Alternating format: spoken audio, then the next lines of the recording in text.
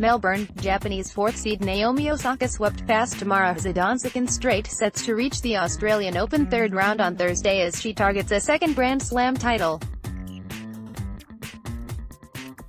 Japan's Naomi Osaka entered the third round of the Australian Open.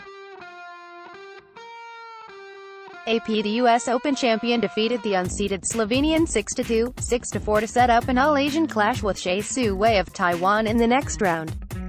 The 21-year-old struggled to close out the match after a strong start but always looked in control against the world number 78. "I thought I served alright. This was my first time playing her and I'm just happy to win, to be honest," Osaka said. She anticipated a tough test against Hsieh, who she defeated in their only previous meeting.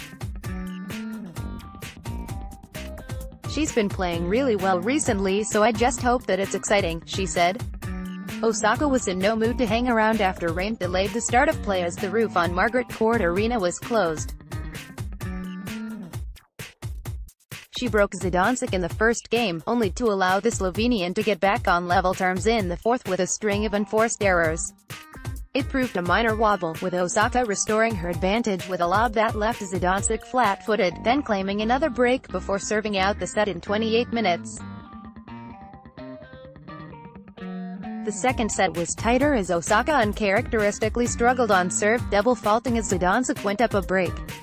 But she made amends in the next game and saw off 2 break points from Zidansek before bringing up 2 match points on serve.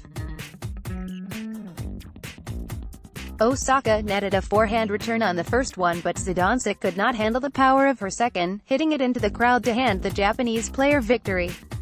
First Post is now on WhatsApp. For the latest analysis, commentary and news updates, sign up for our WhatsApp services. Just go to firstpost.com/WhatsApp and hit the subscribe button. Updated date, January 17, 2019, 12:38 p.m.